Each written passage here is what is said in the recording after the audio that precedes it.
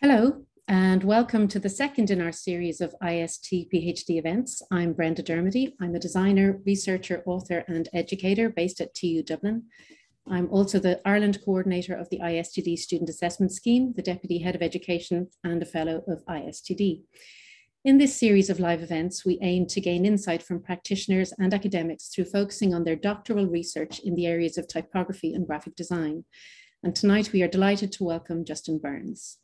Before I introduce Justin, we have some notices. The International Society of Typographic Designers is a professional body run by and for typographers, graphic designers, and educators. The Society has an international membership who share and support its aim to create and inspire interest in all forms of typographic practice. Justin will speak for approximately 30 minutes. We will take your questions via the chat window on the ISTD live page and try to answer them all at the end.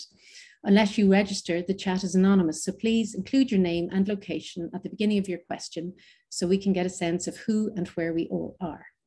I'd like to offer sincere thanks to Tony Pritchard, Belinda McGee, Brian Palmer, David Coates, and Sabina Muller, who have helped to make this evening happen.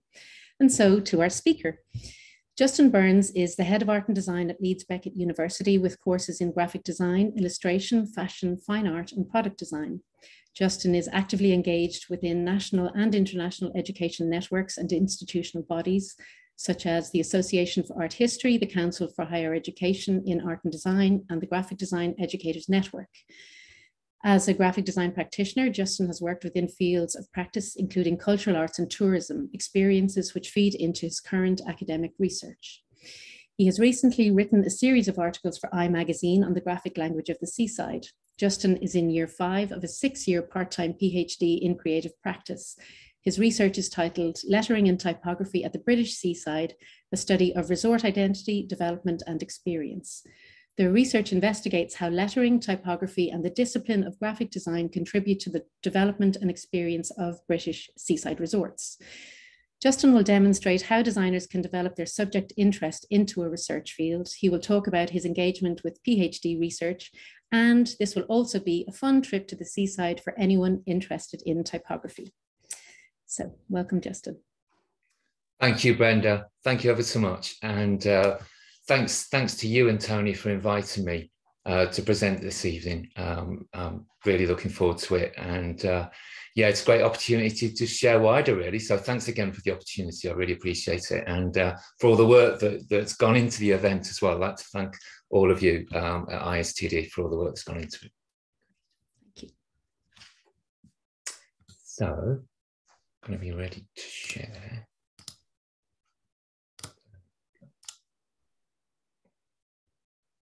Can you see that okay? Yeah. Oh, good. Right. So, good. If everybody can hear me, then I'll begin. Good evening, everyone.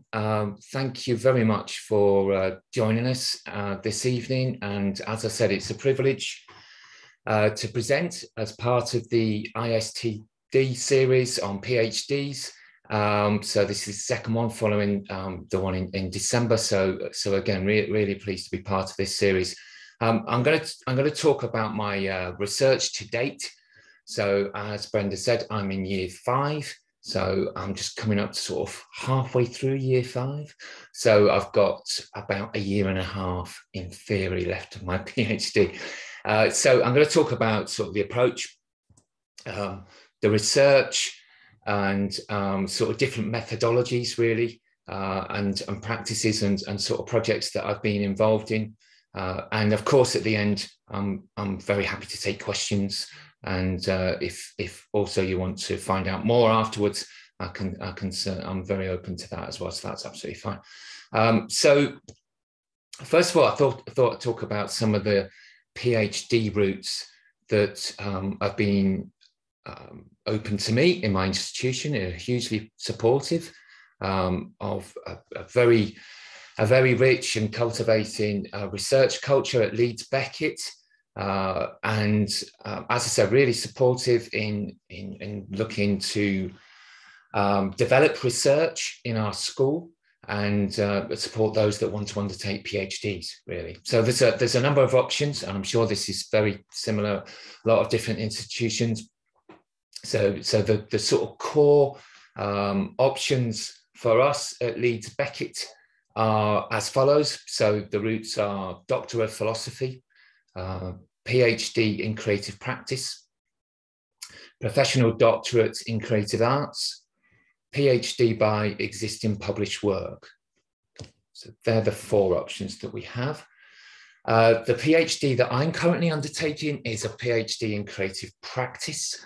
So that means that really I should be able to demonstrate the creation and interpretation of new knowledge through original research or other advanced scholarship of a quality to satisfy peer review, extend the discipline and merit public dissemination through exhibition, publication, dissemination in visual means, and of course theoretical.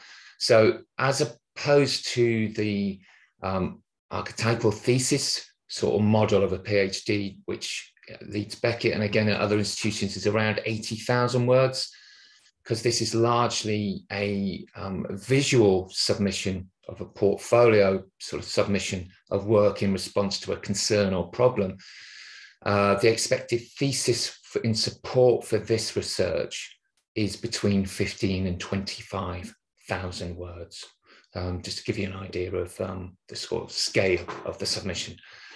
The other thing I wanted to talk about that I hope will be useful is to look at whether the work is either practice-based research or practice-led. Just look at some of the distinctions between that. So Linda Candy has written extensively about this, and I've looked to sort of her referencing as this is sort of one of the sort of clearer demarcations, if you like. So practice-based research is an original investigation undertaken in order to gain new knowledge, partly by means of practice and the outcomes of that practice. Practice-led research is concerned with the nature of practice and leads to new knowledge that has operational significance for that practice.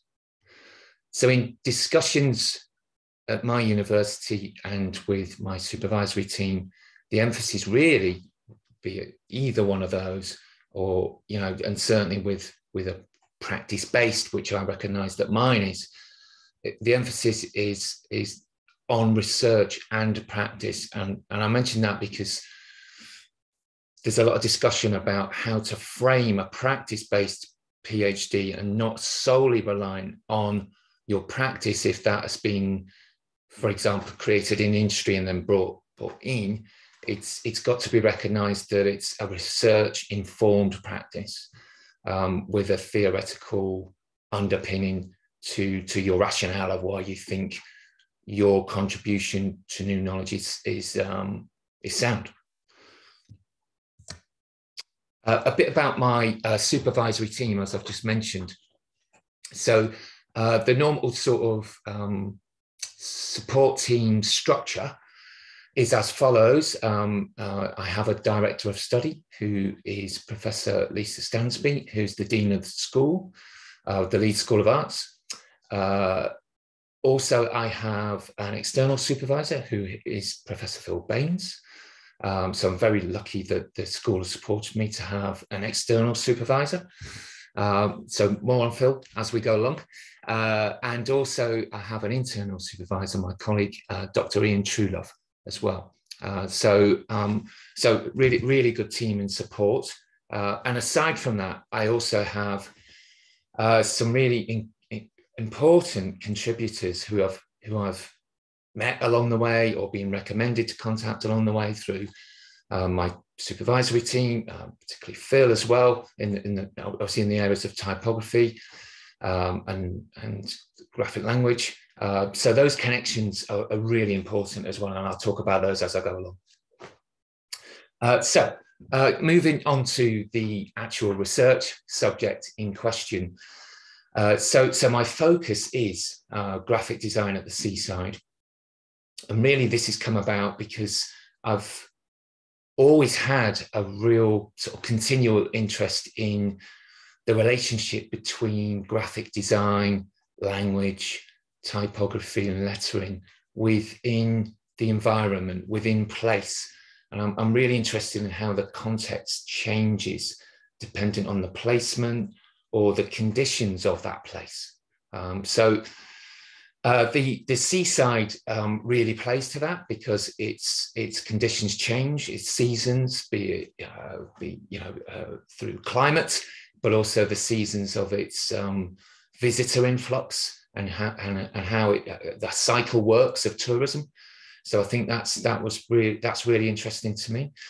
And although I live just outside Ilkley, so I can see the hills of Burley Woodhead just up the road there, and I work in the fine city of Leeds, I'm actually from the seaside. So I'm actually from South Devon. So I'm from the English Riviera. So there's a huge connection there for me for looking at this area. So I'm going to talk about the reasons much more as we come through. What I thought is quite useful to show you this page is that when you start your PhD, and again, the timings vary across the country really, and in different institutions. But you have to undertake what's called a confirmation of registration, and this is really to determine whether your study should progress. And has to have approval from a review panel of academics. And then they support you on how that's going to progress to your regular annual progression meetings. Again, where your work and your progress is reviewed year upon year. Okay.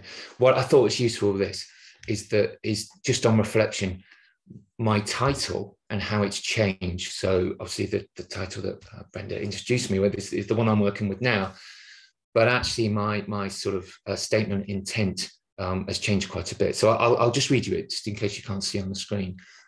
I'm actually reflecting on how wordy it is, but I think this is quite a common thing to revisit these things.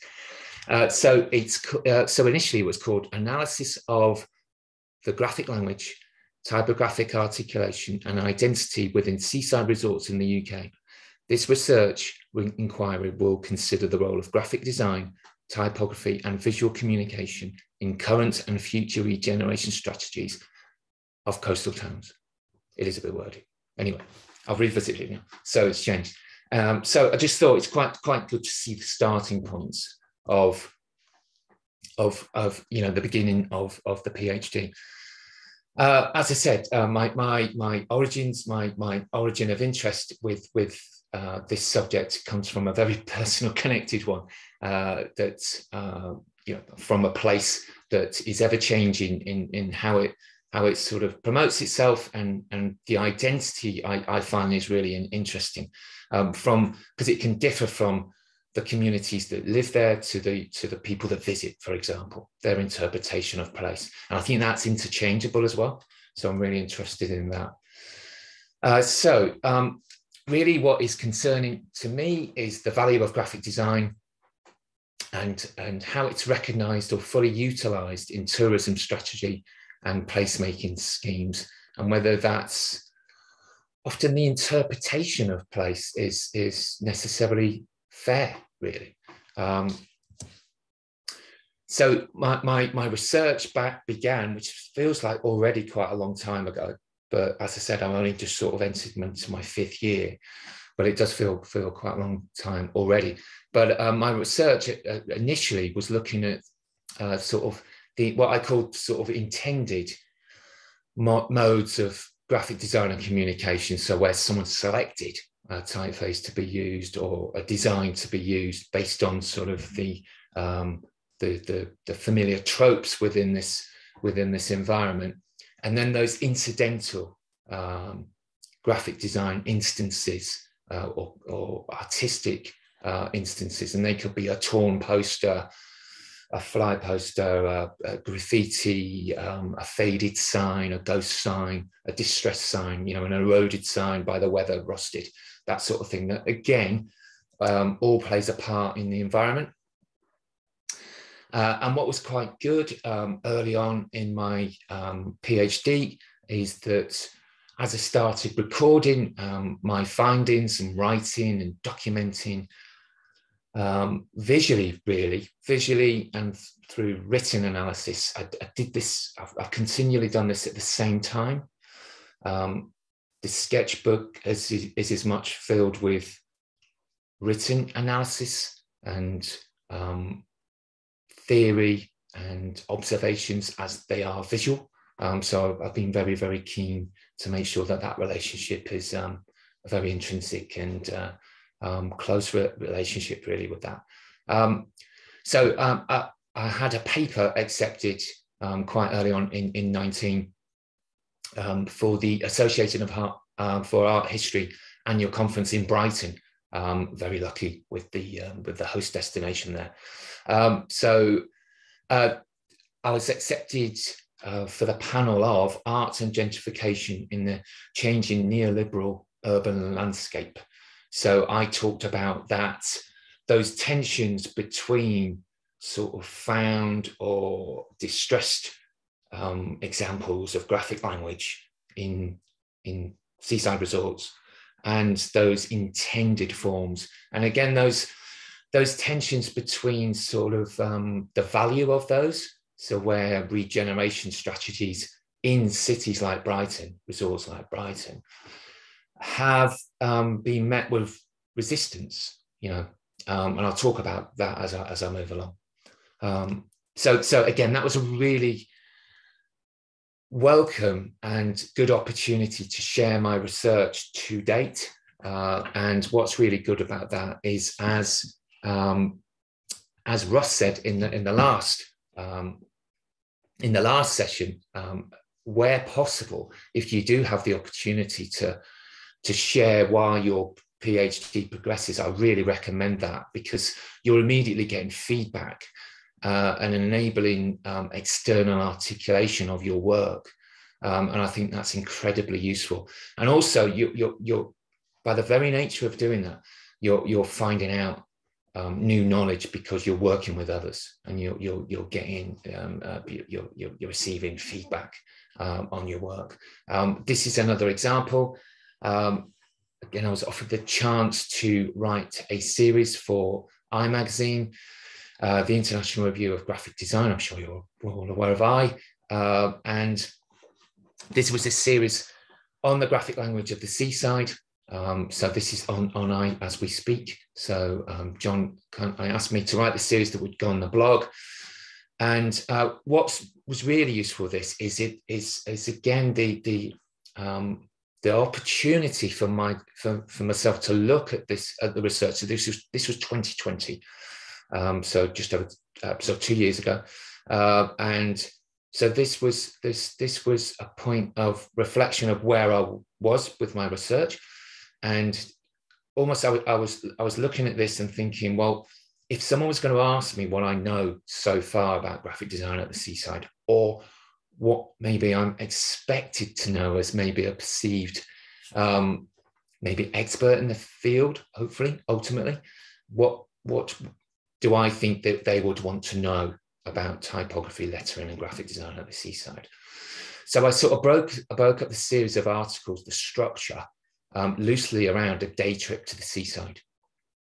So there's an introduction about typography at the seaside and graphic design. And then from article 2 onwards, it's about our journey to the seaside. So are we there yet? Assesses the wealth and depth of poster design for regional railways in getting us to the seaside from around, particularly around sort of 1920s when the seaside was, and 1930s when the British seaside was in its pomp. The communication of poster design and advertising was crucial in persuading holidaymakers to leave Leeds, Bradford, Glasgow, all of these cities, and go to Blackpool or Morecambe or those connected resorts that cities would empty through, via those wakes weeks when there's factory lockdowns and shutdowns, and then escape to the seaside and all that offered. So then when we got to the seaside, article 3 was exploring sort of the books of seaside revelation, so guidebooks, visitor guides, so looking at the design, looking at the typography, looking at how they were produced, who produced those, and then peer review. There's the odd pun along the way, you won't be surprised to see or hear, as it's the seaside. Peer review would be looking at typography in the environment and looking at, sort of, again, the patterns, familiar words used, familiar typefaces, the histories, the rooted origins of those. And then no assessment of the seaside would be complete without looking at the illuminations, looking at illuminated signs, how it changes the context of the environment, how it alters our experience as soon as we walk down the promenade, how it alters and changes the perception of our sense of place, which is really important, I think, for the coast. Also within this, I explore patterns and colour schemes, which again are fundamental to the seaside. And then finally, before we all get back on that bus and go back to our cities, it's looking at the waves of popularity and regeneration, the resurfacing of some of our major resorts in this country. This is a snapshot of what that series looks like. As I said, so looking at those sort of key areas of the fundamentals to seaside graphic design. And these are some key aspects that I was looking at as well. So in looking at those key attributes of where I think graphic design has a fundamental impact on the identity and experience of the seaside, I started to then sort of dig deeper to where some of these origins and references and influences have come from, so particularly typographically, and I'll talk about those as we go on. So through the series, I started to realize that my research was now sort of as predicted, and everybody says to you, your research becomes more focused, and there begins to become a much more of a sort of a thread of something that you really want to explore and investigate and sort of get to the bottom of, really. And this was lettering and typography, and still the wider scope of graphic design. But I was really interested in the language and really that conversation between the signage and the place and the people. That's really important to me. So looking at some of those communication platforms and how it works, and really how the promenade becomes a canvas for all of this, and how the seaside plays to some of those familiar sort of patterns of language and typography, and then in some cases we're finding some disruption to that behaviour. So this is the new sort of statement of intent and new sort of title, as we said earlier. So it feels a lot more focused while still able to encompass things like posters, guides, advertising. It can still incorporate all of those additional key factors. So I hope everybody can see this okay, and clearly. So again, as Russ and the other speakers within the first ISTD session spoke really well about how it's important to map your research and where do you think it's going to sit and where's it going to be important, and where you're going to look at. So these are the sort of areas that I feel that, and it's sort of ever evolving and interchangeable, if I'm honest. Lots of things will swap columns, or as you'll see, there's lots of repeated key factors in some of these. But really, looking at the title, lettering and typography of the seaside, it's sort of framed either side, and I'm not splitting them because I want them to be separated, but I feel that they wrap around the place as a concept, and then the seaside as a specific place of focus and how we sort of analyze the design of place and the experience. So it's the impact, I think collectively all of these factors are really key to my research to start to sort of unpack what's behind some of the language and the meaning within the typography at the seaside.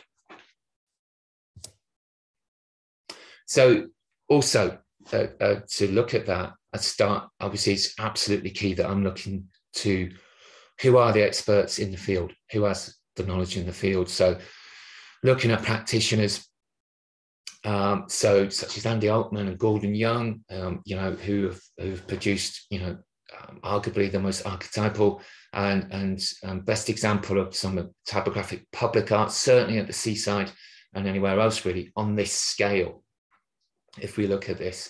And what I really like about this is how engaging it can be for us. We can walk on it, we can read on it, we can read it, we can interpret in different ways. I really like the way that the piece doesn't tell you who the words are from. You have to engage and find out and work it out. So I really like that. And I think the placement of it, so directly opposite the entertainment area, the main sort of promenade of Blackpool, where it's placed is absolutely key for this to be successful. And the conversations this instigates and its relationship with the environment around it, really, I think is key. Also looking at typographers, who oversee foundries as well. So this is Paul Barnes, and through a recommendation with Phil, I've met Paul on a number of occasions, who's given me a lot of very kind with his time and his knowledge of the history of many of the sort of categorized typefaces and areas of typography and history of typography that I'm looking to make some connections between the seaside and the history of typography, particularly large display typography. And also from outside the field, I would really like to say that the importance of looking outside of the field is really, really useful and fundamental. So I'm really pleased to say that I'm currently working with Dr. David Jarrett from the University of Central Lancashire. So more about that in a moment, but David's expertise is looking at seasideness and the sense of place at the seaside, and particularly Morecambe. David is a lecturer, as I said, in tourism. So again, coming back to that structure, and really what I've done is sort of replace sort of the idea of who I'm going to look at to become a literature and practice review and a community of practice.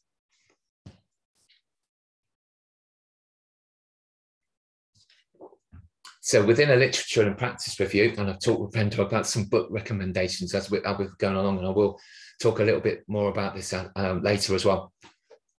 The literature and practice review, again, it's absolutely fundamental that anything I read or I write or I observe or work with any practitioners, that is seen as one review. So the idea that it's not a literature review and it's separate from practice, they're completely combined in underpinning any responses I do to the in response to the seaside.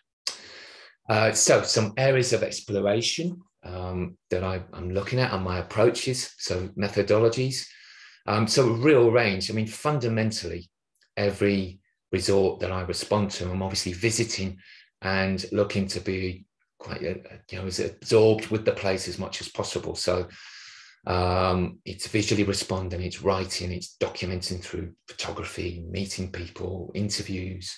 So it's very much a documentary, different ways of recording. I think what the PhD has given me the opportunity as an academic in a very busy role, we're all familiar with these things, is to re-engage with the sketchbook, which I found just a fantastic opportunity again to do that, to engage with observational work, on site, work with collage. I quite like actually drawing there, really feeling the elements. You know, quite windswept, and it can really affect the page. I quite like that. Some work, some don't. It's quite nice that it's quite hit and miss. It's a bit like a day of the seaside sometimes. And then respond using some of the materials from the seaside or some of the regeneration sort of concepts around this. So looking at things that we commonly see, like packaging or OSB board that's used for regeneration, so boarding up things, and you know, so I'm really interested in this idea of the materiality as well of the seaside. You know, that sort of quite plastic, illuminated aesthetic. That's completely part of it and changes the context of the language, I feel. So I'm going to talk about a couple of case studies. I'm conscious of time, so and just to give you an idea, so I'm going to talk briefly about this one, but largely about a recent exploration of sort of the origins of some of the key, really the key sort of links to some of the familiar seaside tropes that we see along the promenade today. So I'm going to come to that in a moment. This is a project I was asked to be part of, and successfully applied to be part of a collaborative exhibition in Bridlington. And the brief was really to respond to one of the concerns that they outlined. So one of the options I looked at was climate change and environmental concerns. So I was looking at how typography and potentially installation work could respond to climate change or the erosion of the landscape. There's a real concern to the East Riding coast of Yorkshire, where Bridlington is.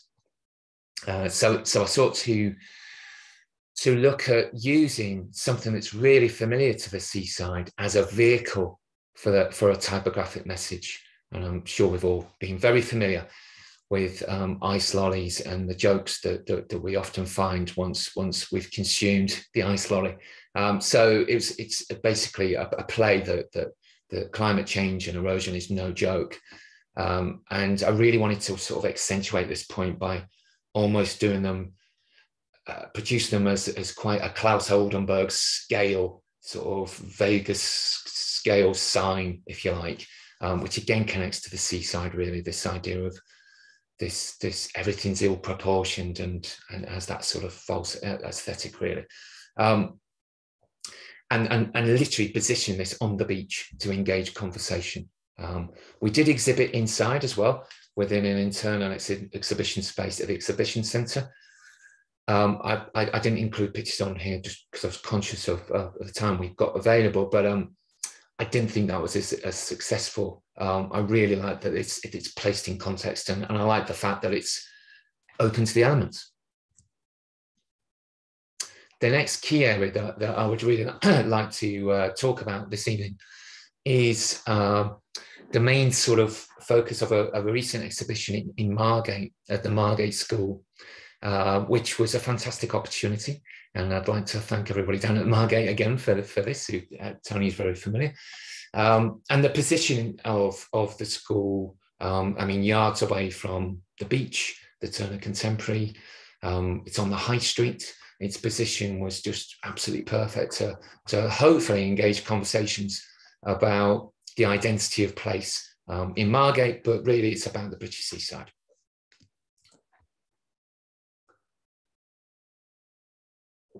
So in looking at the language of the British seaside, what I was trying to do is map some patterns and look at the classifications of the typefaces and see whether there's any value attributed to those, and are they seen as throwaway, of lesser significance, or have they been used in other contexts, and were they designed for something else, which I'm interested in, this sort of duality, really. So looking at some of the origins of some of the typefaces that we see along the shore, I was really interested to see some of the history of some of the typefaces. So I visited lots of archives. So Lots of these images are from the Ditchley Museum of Art and Craft in Sussex. Also, lots of online archives, and again, continual on conversations with Phil and Paul Barnes have assisted me in the routes to finding out some of the connections with some of the routes to look at the sources of some of these typefaces and trying to find out why they're being used. Really, and I have to say that this isn't complete. The idea that where I am as part of the PhD, this is still going on, and what I'm really enjoying at the moment is looking to document the patterns of usage at the moment, which is really, really interesting. So I'm getting more and more specific with the research. Okay, so this gives you an idea of some of the sites I was assessing. So we look at the seaside, and we can look at places like Brighton and Margate, and we can see some of the oldest examples of the Tuscan, for example. So the above image is Brighton Pavilion, and that's one of the oldest examples of the Tuscan typeface in this country. So we can see there in Margate as well. I'm going to talk a little bit more about the Tuscan as we move along.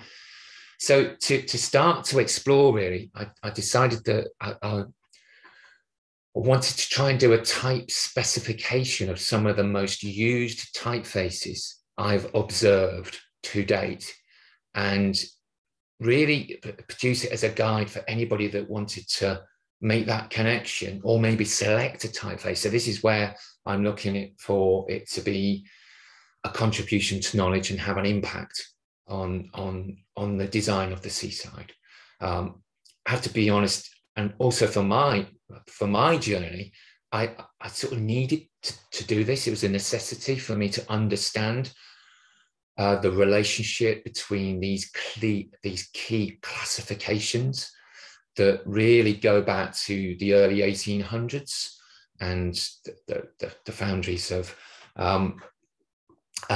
those early foundries around that stage.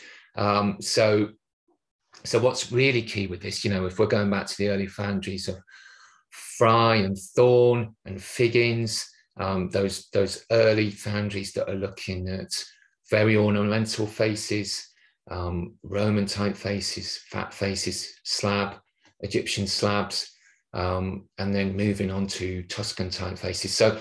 So it's sort of a chronological journey, but without it being too fixed or posited like that and positioned like that, really. I didn't want it to be too much of a history lesson. It's more about the typography and place that's important. So although I do provide the reader with those historical references. So each layer gives you a reference point to the origin, but gives you the contemporary version of the typeface I've used.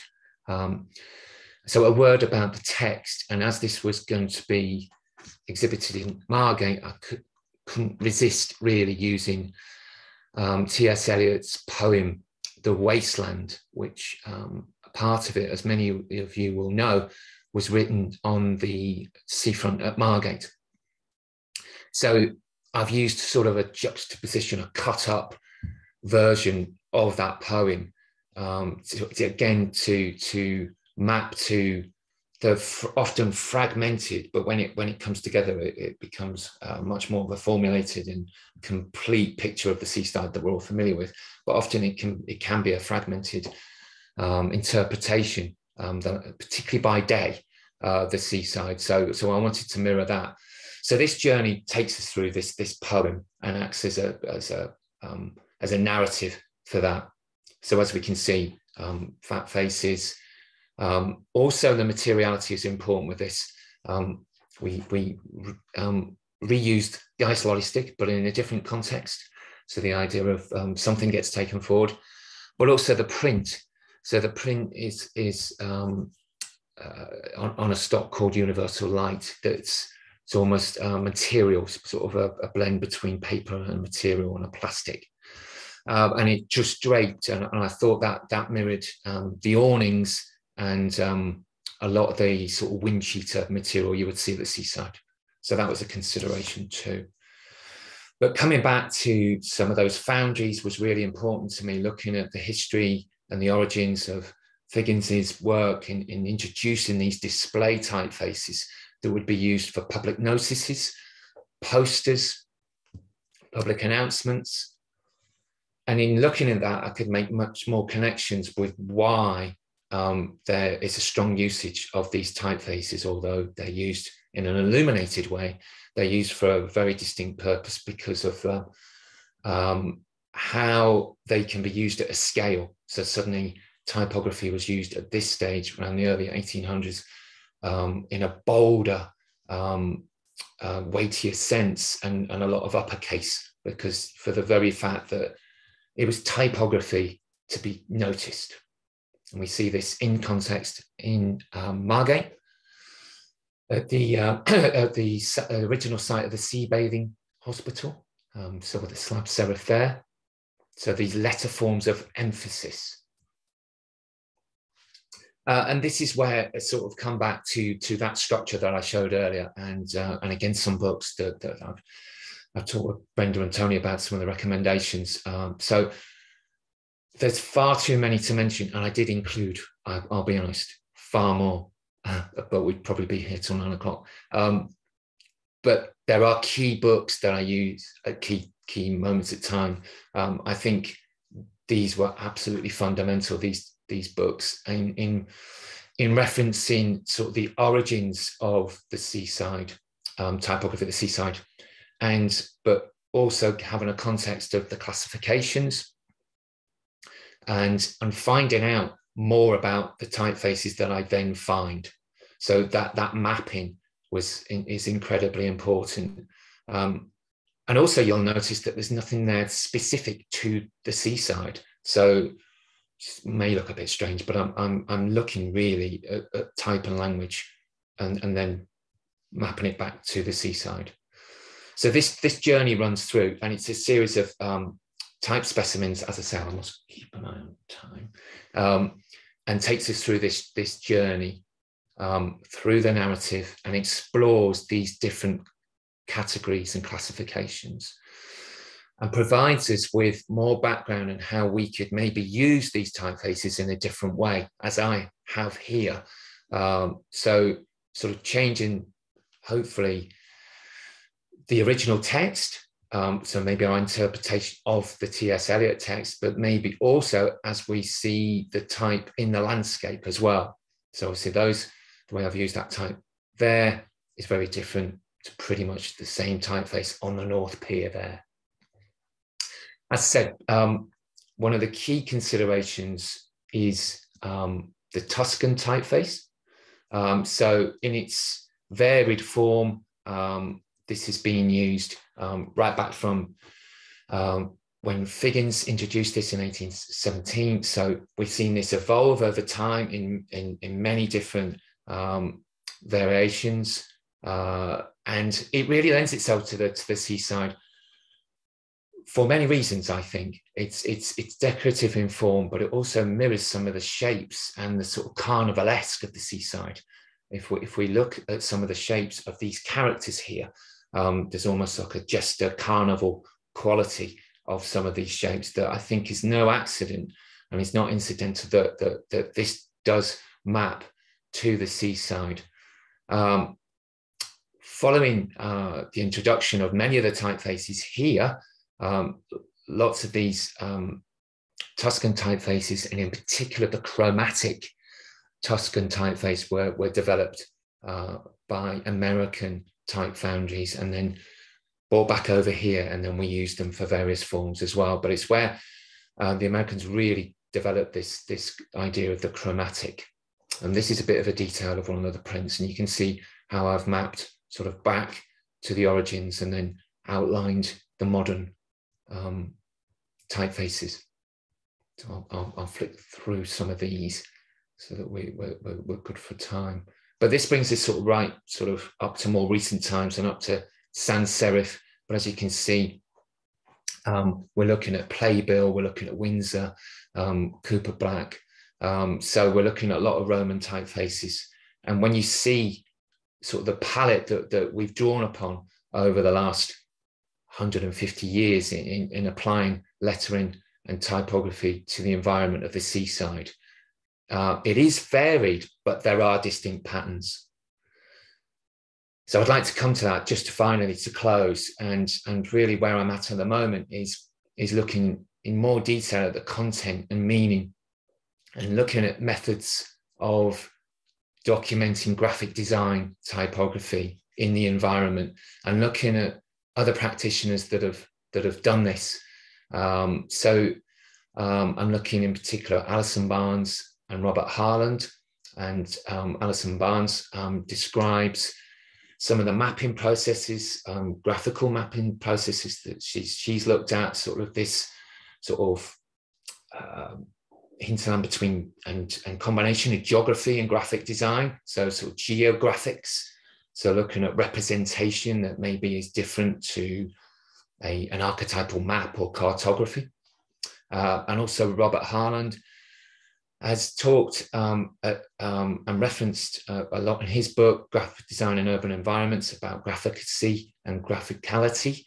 So the idea of graphic representation that again is outside and beyond a map, but how we represent and how graphic design is used by other disciplines, such as geography, the disciplines of geography and historians, for example, and architects and urban planners. So bringing us right up to date, and I'll close just about now. As I mentioned earlier, I'm really pleased to be working with Dr. David Jarrett, who we are currently writing a paper called Character Building, Typography and the Sense of Place at the English Seaside. And this is to really determine how typography looks to create or contribute to that sense of place of the seaside. And in doing that, I'm looking at some of those methods that Robert and Alison have looked at, and starting to look to map some of the frequencies of some of the classifications that are observed in the seaside. So looking at the case study of Scarborough, so I've started to look at different ways of mapping, some successful. So whilst this works visually, it doesn't work on a continual level because of the amount of documentation you would need within a document to do that. So looking to Alison's method of how you might map a place, I'm looking at other methodologies to do that. So whereby there's some sort of symbolism to map to the typographic classifications. So again, this is in progress, and it's research that's absolute current. And so really what I'm looking to do is to look at how some of these strategies could really be useful to tourism authorities, councils, designers, without being too didactic or directive with this, and look at this being a resource as a reference point to have greater value of the role of graphic design in the environment. I'm also working with a colleague on a commission for a Blackpool council for a resort called Ankersholm, just north of Blackpool, and again exploring graphic language in the environment within this project as well.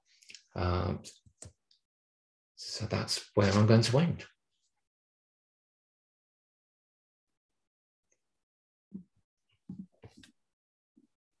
Great. Thank you so much, Justin. There's so much there in that Thank presentation. Sorry, I went a bit over.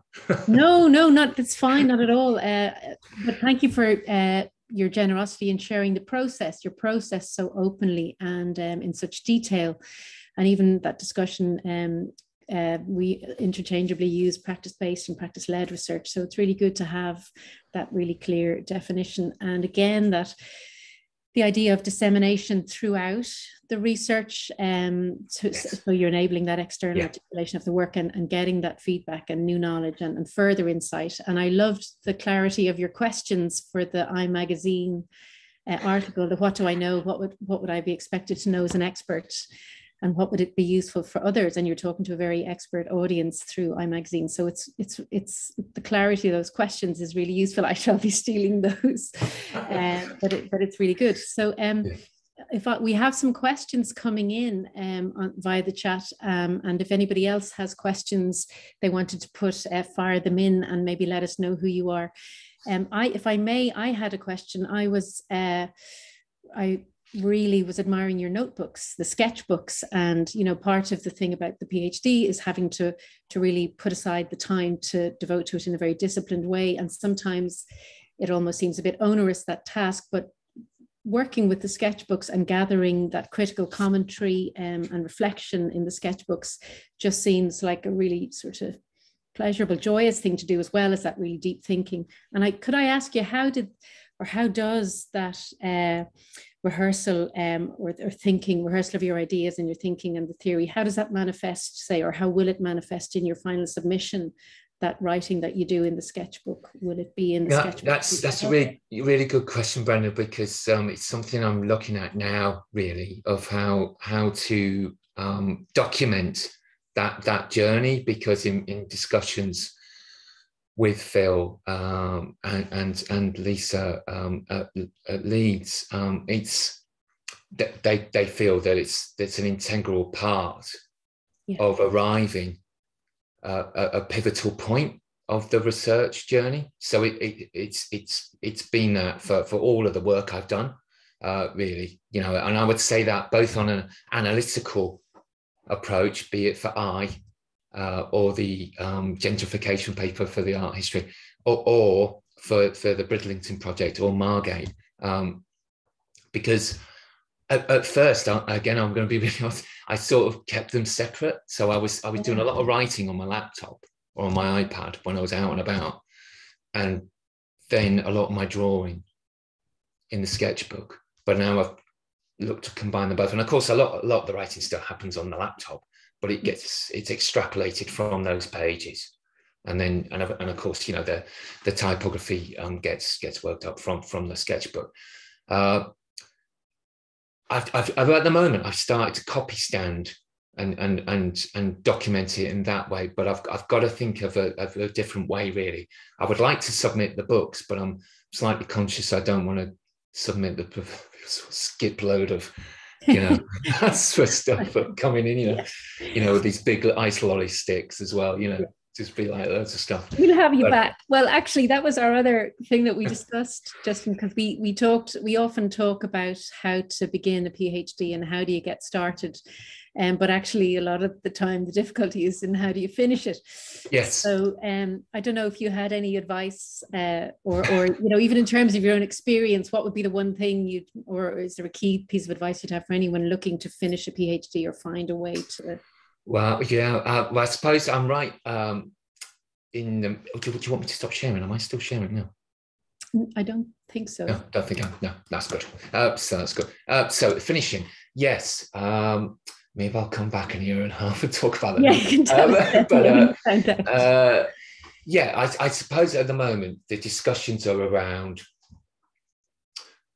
not trying. It might sound strange, but not trying to do too much on an external. So for me, my director of study and Phil, they've been discussing with me that the external dissemination in my respect is I've probably got quite a lot at the moment. So it's how I'm going to now articulate it. So I'm now looking at vehicles to then make this knowledge useful for others. So I'm looking at a website resource, so whereby you'll be able to look at some of the examples within the seaside environment, within these case studies, and then that will map to some of the origins or some contemporary typefaces. Okay. So that's how I'm looking to complete. Yeah. Okay. Thank you. I have a question here from David Wren, Cardiff Metropolitan University. And he has asked, he's a couple of kind of wider context questions, actually. He has said, based on your research, what are your opinions on the relatively recent rebrand of Dreamland Margate? Does it align with, or is it empathetic to your current research findings? Are you familiar with that? I don't know. I am indeed. Hello, David. I hope you're well. I've met David several times before, part of the Graphic Design Educators Network. Yeah. The rebrand of Margaret. Yes, no, I do think it's sympathetic. The reason I think that it is, because what I like about the rebrand is actually it's not a singular form of communication actually, and what they've looked to do is they sort of take you through phases when you go to Dreamland, so that with that idea of that there should be something for every generation. So there's something in there from the 40s, 50s, 60s, 70s, and 80s. So I think their plan was that their intention is that you're going to be able to connect with something, with the graphic language and the mood of that, So even if you just want to sit down and relax or go roller skating, there's going to be, that idea. And so I think it's got a very different feel from many other attractions, I think, in the UK for that reason. And the way that they organize it as well, I think is different. Okay. And then in terms of that wider context, he has a second question. Are there any commonalities between British seaside vernacular and other European countries or further afield that you've come across in the course? Yes. Yeah. So, well,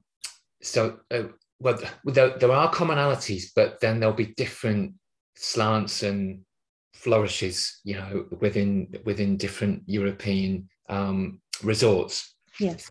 So I'm very familiar, for example, with French resorts in Normandy. So my wife's French. We go to France a lot, and looking at that seaside vernacular, there will be a lot of typefaces. There will be a lot more decorative, but then quite industrial as well because of the landscape as well, because it's quite a brutalist landscape in some respects. Le Havre, for example, being a port. So it does have these quite abrupt juxtapositions between something that's quite French in its look, and then it'll be quite brutal.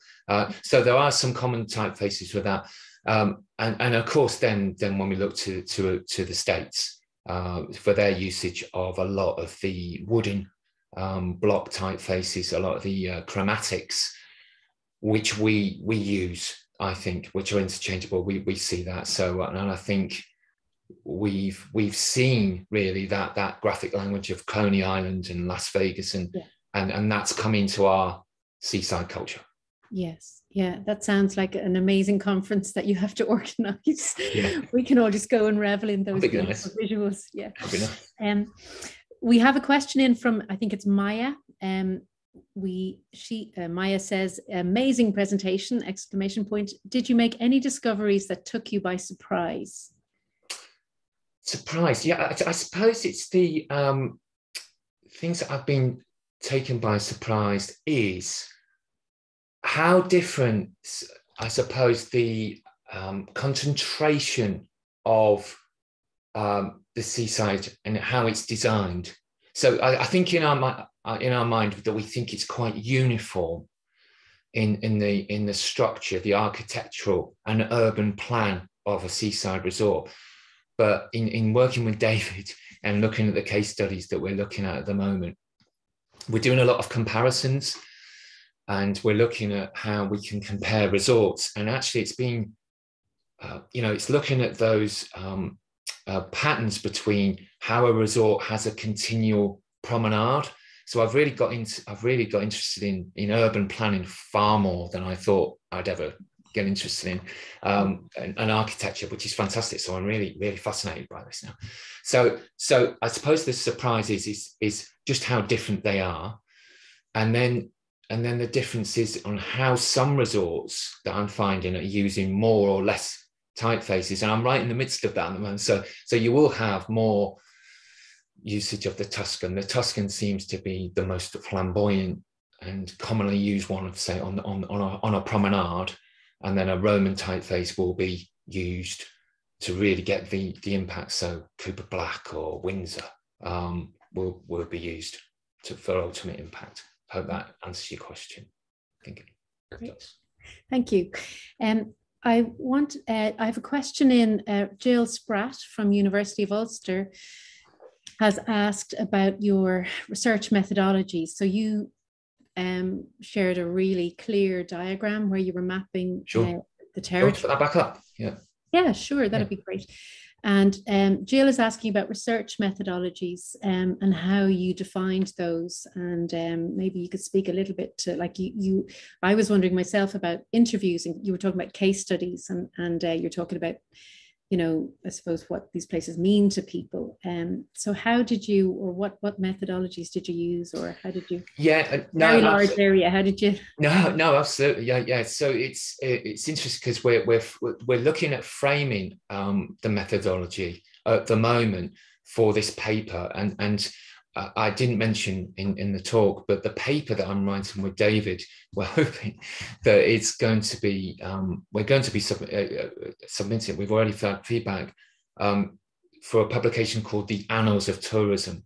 So I'm hoping that this is successful in the sense that I again, hopefully disseminating outside of the discipline of graphic design, which hopefully would be useful to those that are looking for further context on the visual language of the seaside.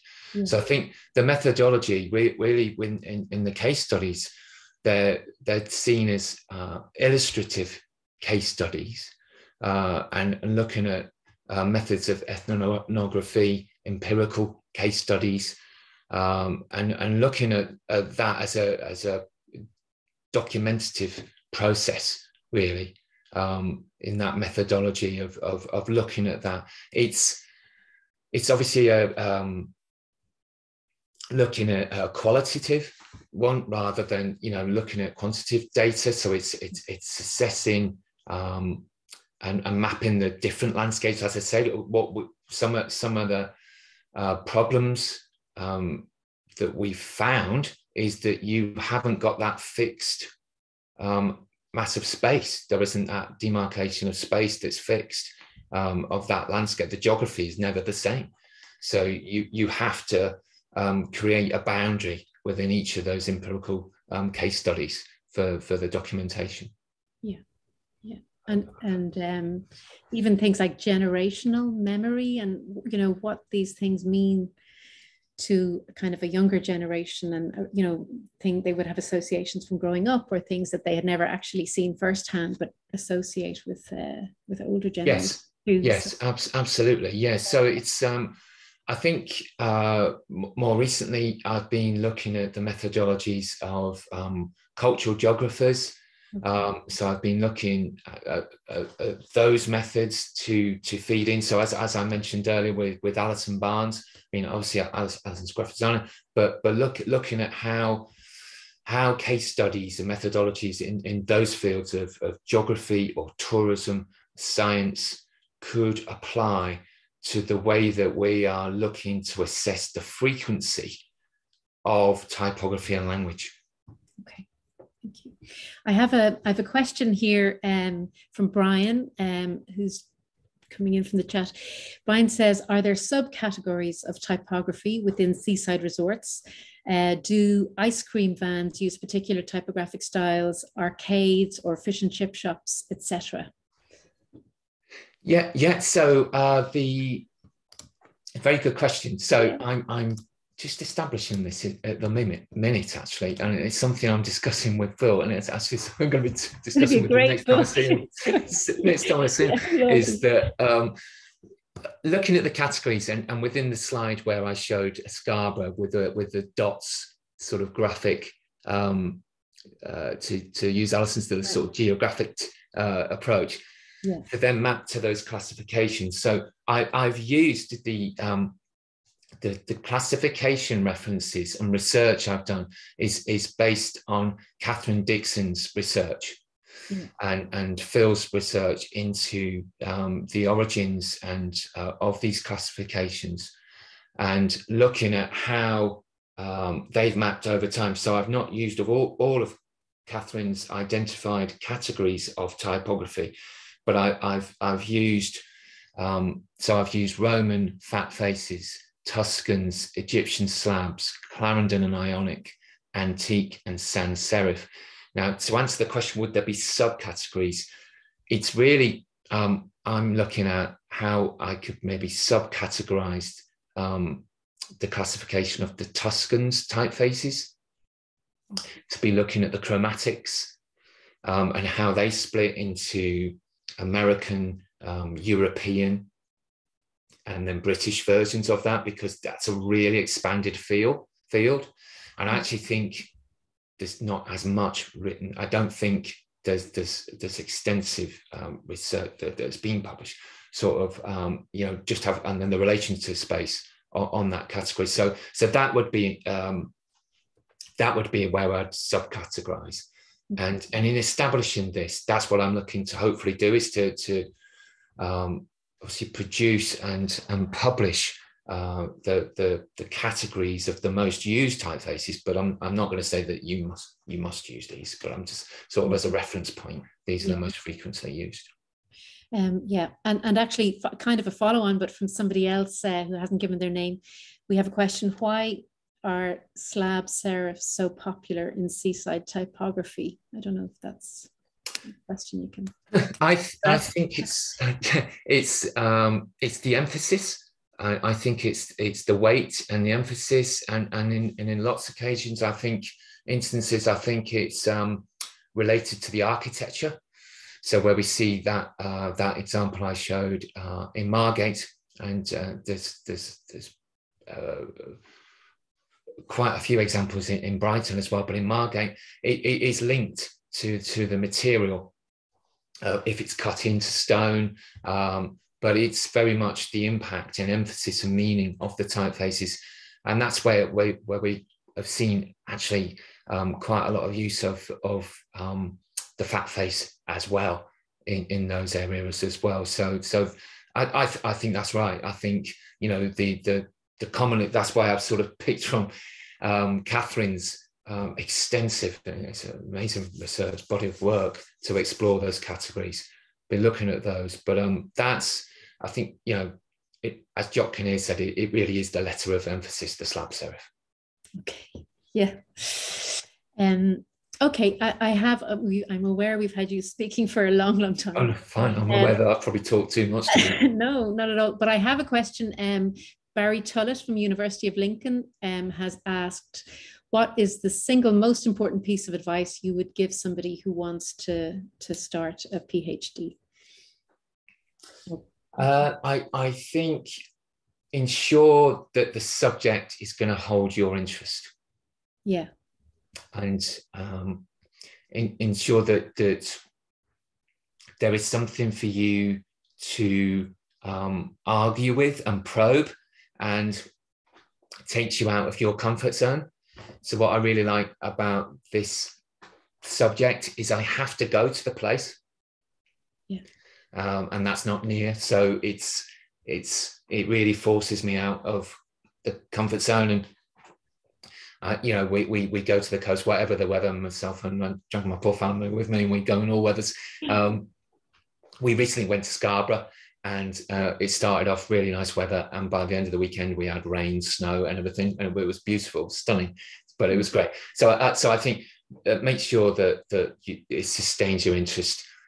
You start to establish a network that you think you know you're going to learn. I think that the most rewarding aspect of the research, I've obviously enjoyed creating the work and learning, but it's the network that I've managed to you know, work with others. That has been hugely beneficial, you know, working with experts in tourism.